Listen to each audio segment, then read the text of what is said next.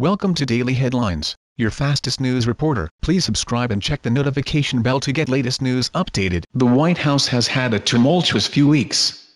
As CNN noted on Friday, in the last 4 weeks alone, President Trump has fired Chief Strategist Steve Bannon, fired Chief of Staff Reince Priebus, hired and fired Communications Director Anthony Scaramucci, publicly shamed his own Attorney General and Republican Senate Majority Leader Mitch McConnell, banned transgender troops via Twitter, made up 2 phone calls, thanked Russian President Vladimir Putin for expelling American diplomats from the country, threatened nuclear war with North Korea, and defended attendees of a white supremacy rally.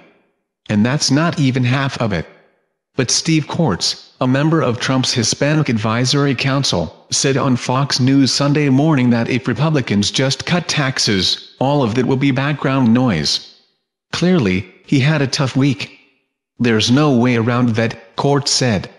Although Kortz didn't explicitly mention Charlottesville, it was clear that Trump's defense of white supremacists, KKK members, and neo-Nazis who attended a rally in Charlottesville last weekend was what made last week a tough week. Trump's defense of those who attended the United the Right rally defined what was purportedly a week dedicated to infrastructure.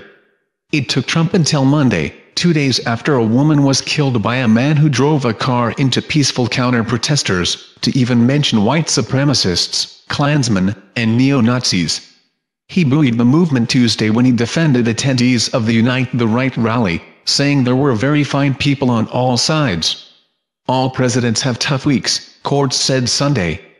I believe that will become background noise once we get taxes done, and once this economy starts growing the way it's capable of.